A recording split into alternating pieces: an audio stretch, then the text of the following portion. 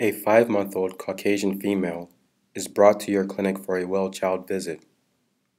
Physical exam reveals hepatomegaly and that she is in the 8th percentile for height and weight.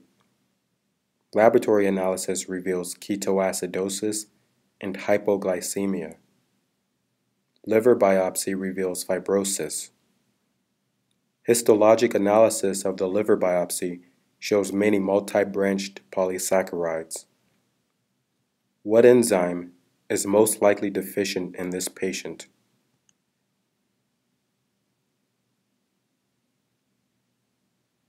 Debranching enzyme. Debranching enzyme.